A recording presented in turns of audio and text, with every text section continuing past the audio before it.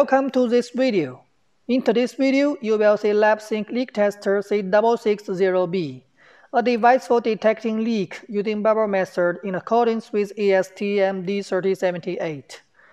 It is suitable for flexible package of different sizes and materials, such as large bag of dog food, PET or PE bottles for milk, drinks, supplements, and medicines, top-sealed paper cup and plastic jelly cup, stand-out pouch or pillow pouch for food, flexible tube of hand cream, coffee sachet as small as 0.5 grams, and a blister pack of tablets.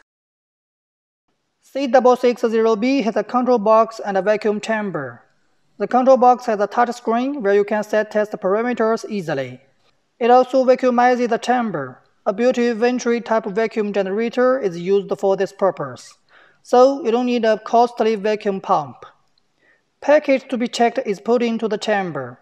It is pre-filled with water, and the water level should just contact the bottom of the porous plate.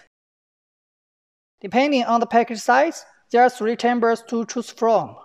Chamber dimensions are shown on the screen. Here we use a pillow pouch to do a leak test. It has a top seal and a bottom seal.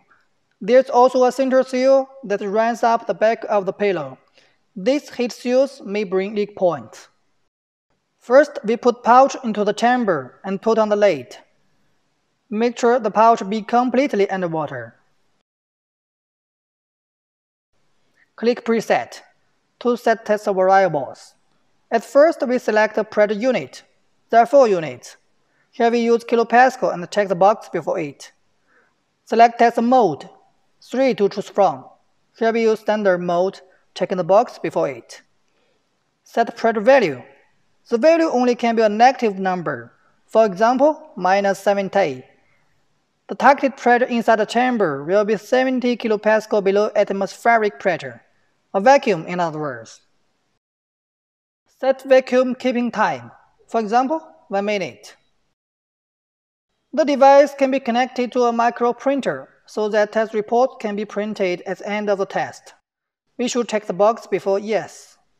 Go back to the home window. Click Test. After clicking the test button here, the control box begins to suck the air out of the chamber. Pressure inside decreases.